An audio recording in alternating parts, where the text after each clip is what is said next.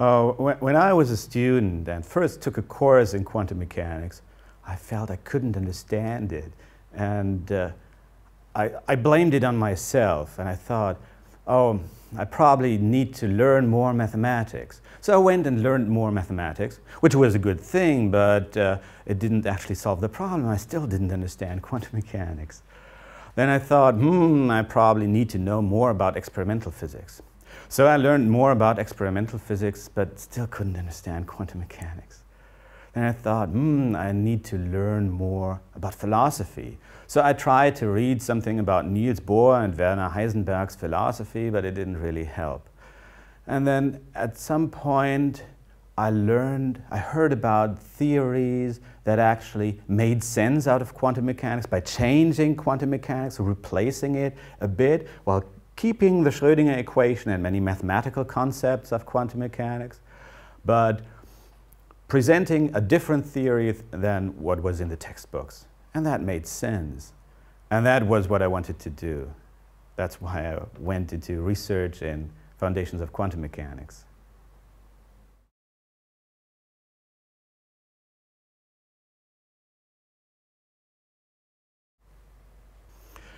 The idea of the theory of quantum mechanics that I find most convincing, that's Bohmian mechanics. It's a theory that takes particles literally and claims that an electron is really a point-shaped object that moves around in space.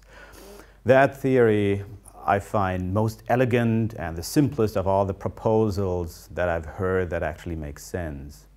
So it is my subjective opinion that the final theory of quantum mechanics will still be at least similar to Bohm's theory.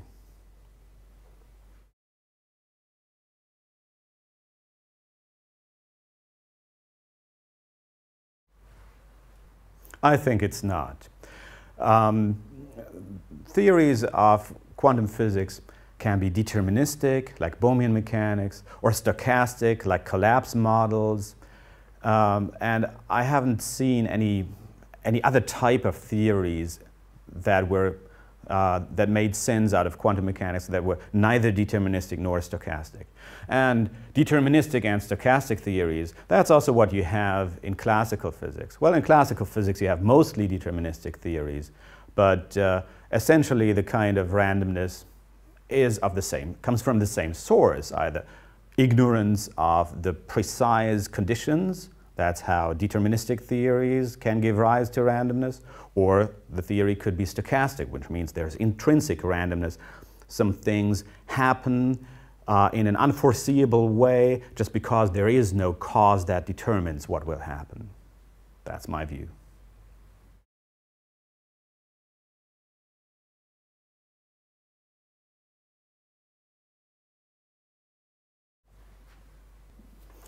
Bell's argument shows that our world is non-local. That means that some events can influence some other events at great distances at a speed faster than the speed of light. So that is what I take Bell's argument to show. This makes it hard to come up with a good quantum theory that obeys the principles of relativity theory. Hard, but not impossible. So there are some options on the table, and it seems that Bell's argument leaves us the following options. Either the theory is fundamentally stochastic, that is, the very fundamental events are already random with certain probabilities that violate Bell's inequalities, or there is a simultaneity at a distance, so that it would be something that may go against our understanding of the spirit of relativity, so we may have to change our view of what exactly it is that relativity theory tells us.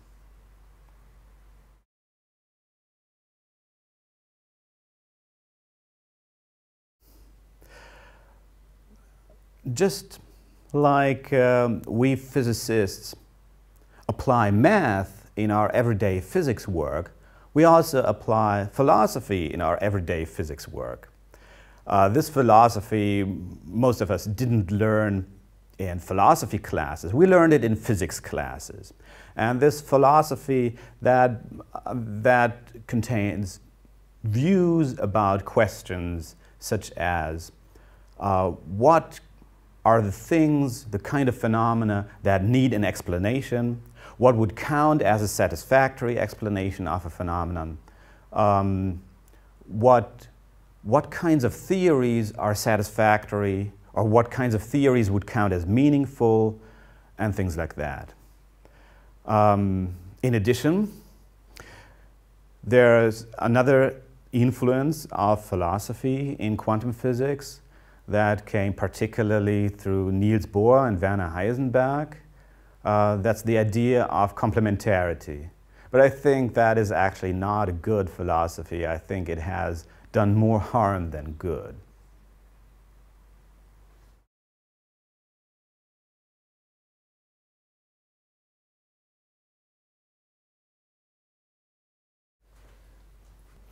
One is a very practical problem, namely that the existing solutions to the troubles of quantum mechanics, such as Bohmian mechanics or collapse theories such as the GRW theory, are not widely appreciated.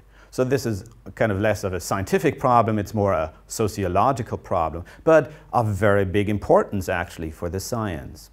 Among the scientific problems, I would say the most pressing problem is to obtain a clean theory for quantum field theory, a clean theory explaining quantum field theory. We have clean theories for quantum mechanics, and quantum field theory has all the same problems as quantum mechanics, but further problems in addition. So these are the things that we should try to solve, I think. And among these additional problems, I think the biggest stumbling block is the mysterious probability distribution of photon positions. This is like a very unclear situation. We don't really know what the situation is, and some of the indications that we have are kind of contradicting each other.